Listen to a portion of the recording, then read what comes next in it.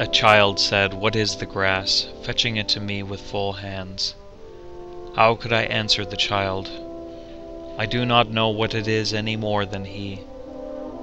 I guess it must be the flag of my disposition out of hopeful green stuff woven. Or I guess it is the handkerchief of the Lord, a scented gift and remembrancer designedly dropped, bearing the owner's name someway in the corners, that we may see and remark and say whose. Or I guess the grass is itself a child, the produced babe of the vegetation. Or I guess it is a uniform hieroglyphic, and it means sprouting alike in broad zones and narrow zones, growing among black folks as among white.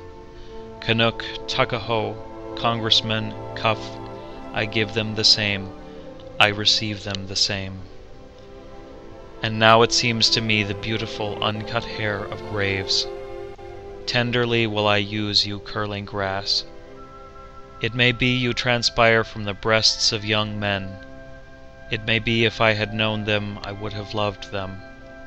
It may be you are from old people, or from offspring taken soon out of their mother's laps, and here you are the mother's laps. This grass is very dark to be from the white heads of old mothers, darker than the colorless beards of old men, dark to come from under the faint red roofs of mouths. Oh, I perceive after all so many uttering tongues, and I perceive they do not come from the roofs of mouths for nothing.